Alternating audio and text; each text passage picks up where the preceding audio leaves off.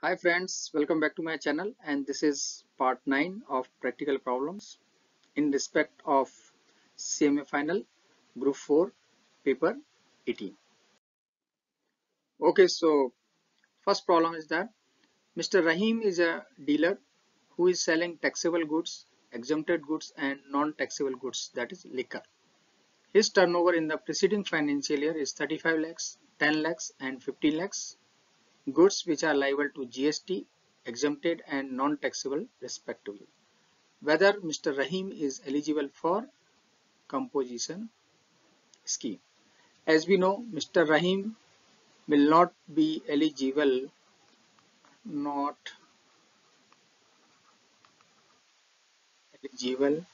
for composition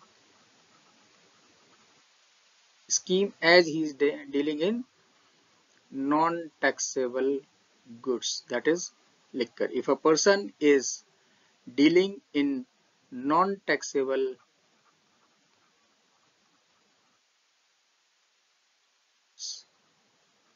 then composition scheme is not available or person cannot go for composition scheme. Next, Mr. H registered in Hyderabad who is selling goods from Telangana to Tamil Nadu. Turnover of Mr. H is 73 lakhs in the preceding financial year. Whether Mr. H is eligible for composition. Whether your answer will change if Mr. H is making purchases. Okay, in first thing he is selling the goods, in second one he is making purchases from Tamil Nadu and selling goods in Telangana. So please note that composition scheme is not available when person is making interstate supply. So composition scheme is not available. In this case, Mr. H registered in Hyderabad and selling goods from Telangana to Tamil Nadu. So it is treated as a interstate supply, and when person is doing interstate supply, he is not eligible for composition scheme. Now second question, whether your answer will change if Mr. H is making purchases from Tamil Nadu and selling goods in Telangana. So he is making purchases which is interstate.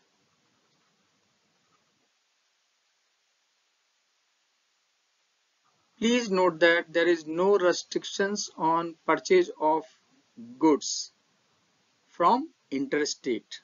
The person is still eligible for composition scheme. So if Mr. H is making interstate purchases, then he is eligible for composition scheme.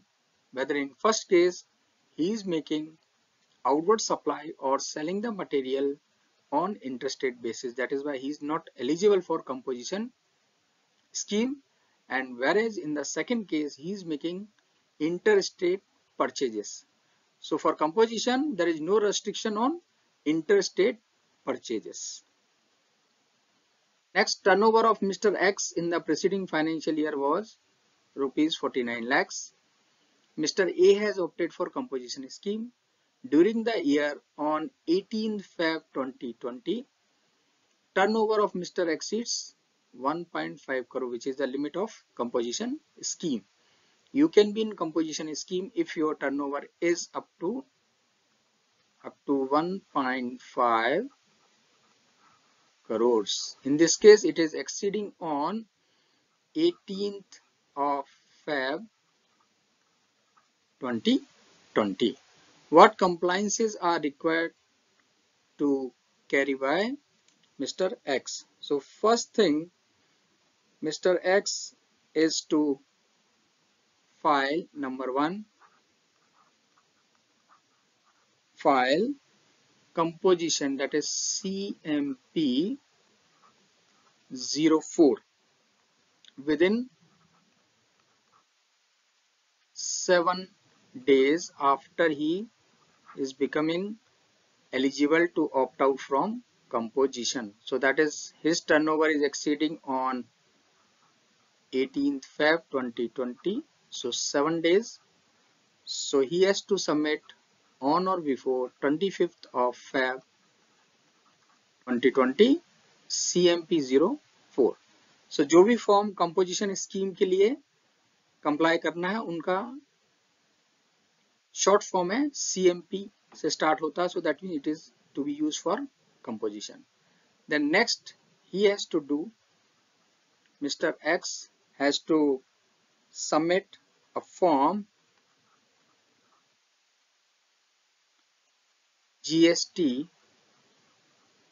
ITC 01 within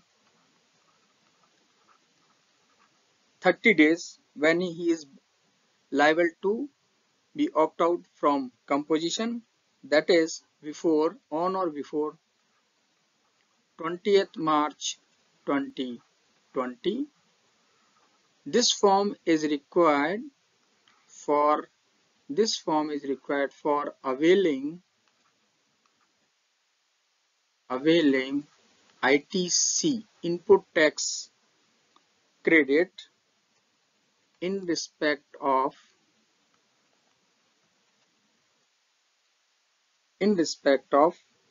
stock and capital goods, because he will have to go for normal GST payment scheme, and that is why whatever the material which is in stock and on capital goods, he is eligible for ITC. So these two compliances Mr. X has to done. That is number one, file CMP 04 within 7 days. Okay, from the date when he is becoming liable to opt out from composition scheme, that is from 18th Feb 2020. So 7 days is on or before 25th of Feb. And next, file form GST ITC 01 within 30 days, that is 20th March 2020, to avail input tax credit in respect of stock and capital goods. Okay, so next problem is Messrs. X Private Limited is a manufacturer having two units, namely Unit A in Andhra Pradesh and another Unit B in Tamil Nadu. Total turnover of two units in last financial year was rupees 95 lakhs. Total turnover of two units in the second quarter of this financial year. Second quarter of this financial year means current financial year was rupees 15 lakhs, 5 lakhs of unit A and 10 lakhs of unit B. Applicable rate of CGST 9%, SGST 9%. Find the net tax liability of X Private Limited. Note, Messrs. X Private Limited is not availing input tax credit. See, this kind of problem you have to read it twice and understand first before jump to a solution, because the catch here is that Messrs. X Private Limited is not availing input tax credit. Since they are not availing input tax credit, so they can go for composition scheme. And since they are a manufacturer, so for composition scheme for manufacturer, the GST rate is 0.5% plus 0.5%. That is 0.5% CGST plus 0.5% SGST. Now, the turnover of the two units in the second quarter, okay, 5 lakhs for unit A, this is A and 10 lakhs of unit B. So CGST rate is 0.5%. So it will be 2,500 is CGST and SGST is also 2,500. And next for unit B it is rupees 10 lakhs. So again it will be 0.5%. It will be 5,000 CGST and 5,000 SGST. So total liability and net liability for unit A would be rupees 5,000 and for unit B it would be 10,000. Please note that why they can go for composition scheme, because X Limited is not availing input tax credit. When a manufacturer is not availing input tax credit, they can definitely go for composition scheme provided they satisfied the condition. And one of the condition is that the turnover should not be more than 150 lakhs or 1.5 crores. In this case, the turnover was 95 lakhs. So they are eligible for composition scheme.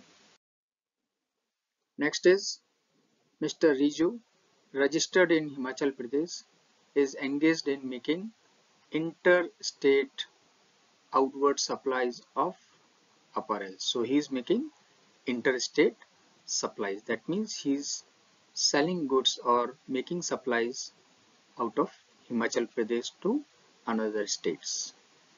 The aggregate turnover of Mr. Riju in the financial year 17-18 is rupees 70 lakhs.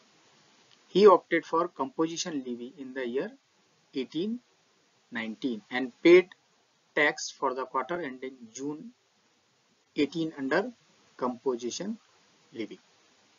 The proper officer has levied penalty on Mr. Riju in addition to the tax payable by him.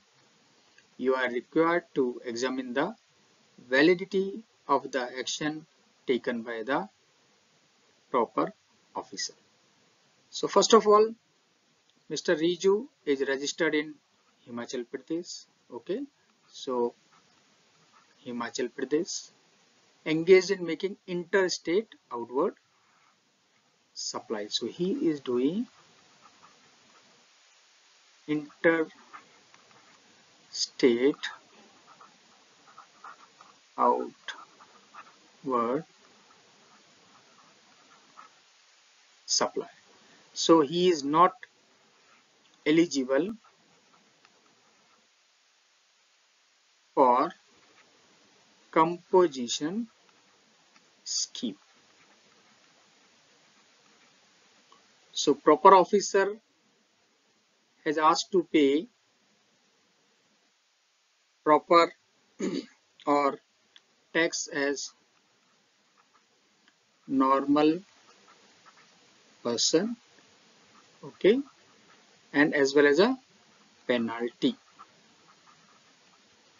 because as per the GST Act, if any person is opting for composition scheme whereas he is not eligible for composition scheme, then penalty equivalent to the normal tax can be levied on that person. So the proper officer is correct in respect of penalty on Mr. Riju in addition to the tax payable by him. So the action taken by proper officer is correct. Okay, so next is Messrs. C Limited of Chennai, being a trader, provided the following information relating to the preceding financial year. Okay, so this data is of preceding financial year या last year का ये data है. Intrastate supply taxable goods rupees 20 lakhs. Intrastate supply of exempted goods 30 lakhs. Intrastate supply of taxable service 5 lakhs. Intrastate outward supply of services on which recipient is liable to pay GST, that is under RCM. Export of goods rupees 35 lakhs.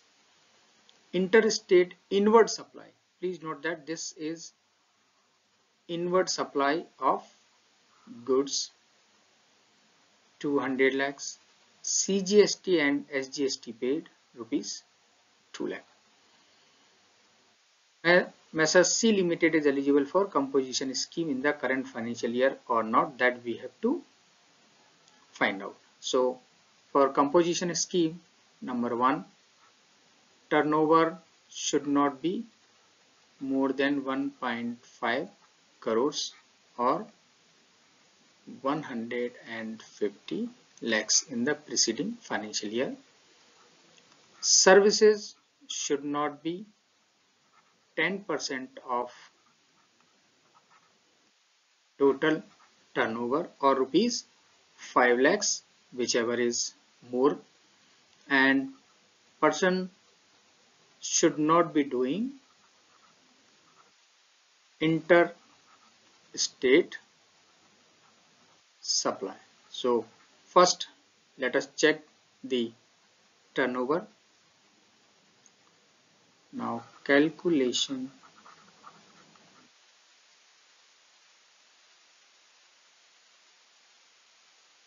total turnover or gross turnover. So first is intrastate supply of taxable goods 20 lakhs. Yes, this will be added for calculation of total turnover. Okay, so 20 lakhs. Intrastate supply of exempted goods 30 lakhs. Yes, that is to be added. Intrastate supply of taxable services 5 lakhs. Yes, that is to be added. 5 lakhs. Intrastate outward supply under RCM. Okay, so this is also to be taken. Next is export of goods rupees 35 lakhs, that is to be added. Interstate inward supply of goods, since this is inward, so that will not be treated or taken for calculation of gross turnover, and CGST, SGST, that also not to be taken for calculation of aggregate turnover. So total turnover 20 plus 30 50, 55, 60, 90 and 94 lakhs in the previous year. So first condition is satisfied. Now services should be 10% of total turnover or rupees 5 lakhs, whichever is more. So he has given services of 5 lakhs plus 4 lakhs. So total service is given of 9 lakhs. This is a total of these two, 5 and 4. So total is 9 lakhs. Now what is the percentage of service? Total service is given divided by total turnover. So it is less than 10%. Okay, it is less than 10%. So this condition is also satisfied, that services should be 10% or rupees 5 lakhs, whichever is more. Now third condition, persons should not be doing interstate supply. Okay, let us check intrastate supply of taxable goods. So that is okay. Intrastate supply of exempted goods, that is also okay. Intrastate supply of taxable services, that is also okay. Intrastate outward supply, that is also okay. Now, export of services.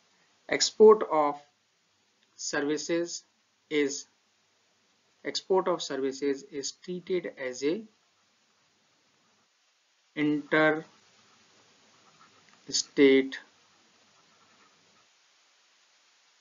supply. Okay, so since Messrs C Limited is doing exports which is treated as a interstate supply, and hence condition number 3 is not satisfied, and the answer is Mr. C is not eligible for composition scheme in the current financial year, though the turnover is below 1.5 crores, yeah, 150 lakhs, and services also are within the limit, that is 10% of the total turnover. However, they are not eligible for composition scheme as they are doing the exports, and exports is treated as a interstate supplies. Thanks for watching. Please like and share this video and subscribe to my channel, that is CMA Manish Khera. Thank you very much.